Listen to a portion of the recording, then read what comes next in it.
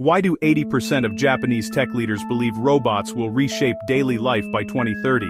Because Japan turned necessity into invention. Meet Society 5.0. Japan faced an aging population, shrinking workforce, rising care needs, so it flipped the problem into a plan. Society 5.0 is Japan's vision, a super smart society where AI robots IoT data link to make life safer, healthier, and more efficient. Imagine robot caregivers assisting seniors, delivery drones bringing meds, factories where humans and cobots work side by side, smart cities that predict traffic and disasters before they happen.